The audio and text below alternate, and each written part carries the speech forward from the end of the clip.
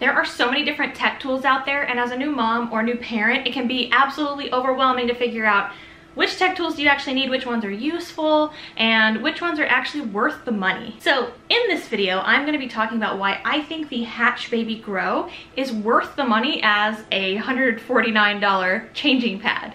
Let's get into it.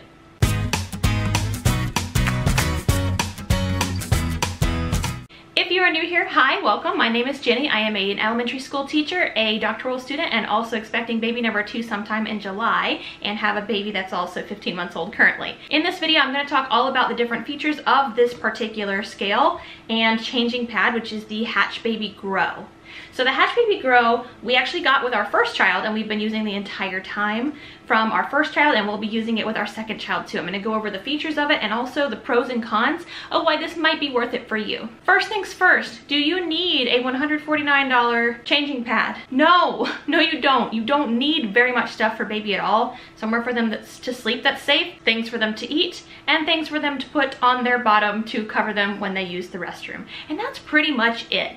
But this is one of the tools that we did invest in that I feel like actually paid off. I really like this tool. If you didn't know, our first child was a NICU baby. I will put her birth story right up here. She came home after 15 days in the NICU, so weight was something we were very concerned with. We wanted to make sure that she was gaining weight. So this is one of the particular appeals of this changing pad here. What this changing pad does is a couple of different things. First of all, it's just a changing pad. You can just change baby on it, and you don't really even need to put a cover on it, and it's wipe clean. So all you need to do if there's an accident on it is just go ahead and wipe it clean with a wipe. So that's a nice thing about this, is that it's got a plastic texture to it. It also has a strap. If you would like to strap them down, has a strap right here. The thing that I love the most about this is the ability to weigh baby while they're on the changing pad. Now, one thing I want to mention is it's within a 1/4 ounce, so you do want to be consistent. So make sure, let's say you're weighing baby in a diaper every time, make sure it's a clean diaper, because obviously a wet diaper is going to weigh a lot more. So I'm going to show you a screenshot of what it looks like when you weigh them over here. So basically what you're going to do is you're going to need to replace the batteries first of all. This is battery operated. So basically you're going to turn it over. The only pain in the butt thing about this thing is the fact that you actually need to unscrew the back of it and take off the cover in order to replace the batteries. The other thing that I think is a little bit of a con about this is the fact that the battery life is not so great. So you will change the batteries fairly often. However, considering what it does, I feel like it's still worth it to have those fresh batteries in here so you have accurate data. Once you're ready to weigh your baby, there's 2 different ways you can actually do it. You can just do a regular old weight, or you can do a weighted feed. If you're planning on breastfeeding, a weighted feed can be so helpful because you don't know how much baby is actually eating from the breast. So you can weigh baby before feed and then actually feed your baby and weigh them again and see how many ounces they've been consuming. So that way you can make sure that baby's eating enough. If you go to a lactation consultant, for example, they will be doing weighted feeds just like that. So it's kind of nice to be able to kind of check in to make sure that baby is eating enough if you plan on breastfeeding. And as a new mom, that's something that can be very helpful, is to be able to say, okay, I know that they ate 55 milliliters, so that's good. That's as much as they need to eat at a week old, or however old they are. The other way that you can weigh them is just strictly weighing them. That's what we've been doing with Alice since she was born. I mostly did pumping and feeding, so we just weighed her about once a week to make sure she was still gaining weight and that everything was on track. Now that she's over a year old, we don't weigh her as often, but for me, I like the peace of mind between my doctor's appointments to make sure that we're on the right track. I don't want to get to the doctor's office and be blindsided by the fact that, oh my gosh, my child has lost weight and I had no idea. So here is a clip of me weighing Alice. Basically, you're going to open up the app and you're going to click on the weighing scale. You zero out the scale first to make sure it's at 0. Then you put baby on the scale. The only thing is if baby is moving a whole bunch, it's going to take a second because it needs baby to be sort of still in order to get the accurate read on the weight. So once the weight is done, it will show you that it is all set, and then you can press the OK button. And the cool thing is it saves all the historical weights too. You're actually able to compare the data in a handy little graph to see where they're ranking as far as their growth percentile, and you can make sure that they're still staying on their own growth curve. What I like about this app is if they're on a growth curve that is low, for example, 11%, you can still watch them grow along the 11th percentile to make sure that they're growing well and they're growing on their growth curve.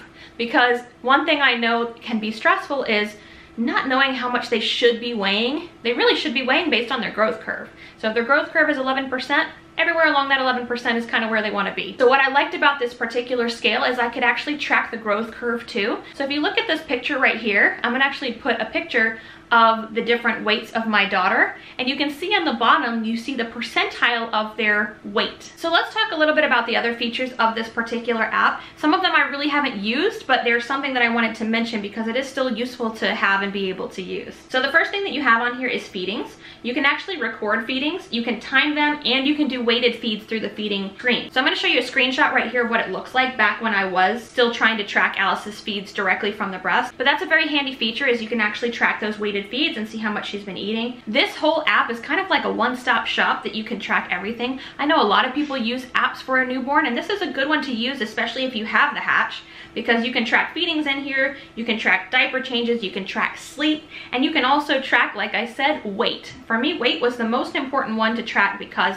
I wanted to make sure that my daughter was gaining weight. So I wanted to do a quick rundown of the pros and the cons of the Hatch Baby Grow and why I like it, and a couple of the things that I've already mentioned that I'm not a huge fan of. So the first reason why I like it is that it is wipe clean. As far as a clean surface changing pad goes, I like this one a lot.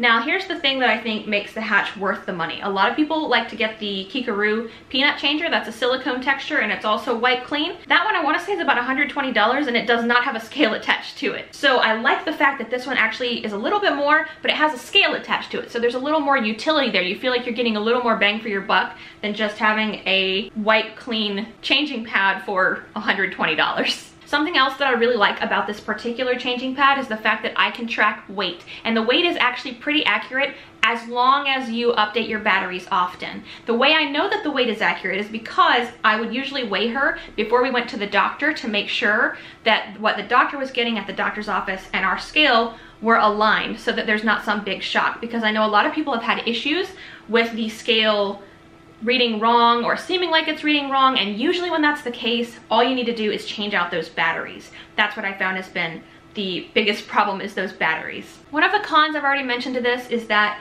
the battery life for the batteries in this thing are not that great. They usually last maybe, I would say, 2 weeks. So you will need to change the batteries out fairly frequently to make sure that you actually get accurate measurements of your child's weight. So that is definitely something you want to consider if you are getting this, is that the battery changing needs to be frequent. The other con that I want to mention attached to the batteries is the fact that getting to the batteries is a pain in the butt.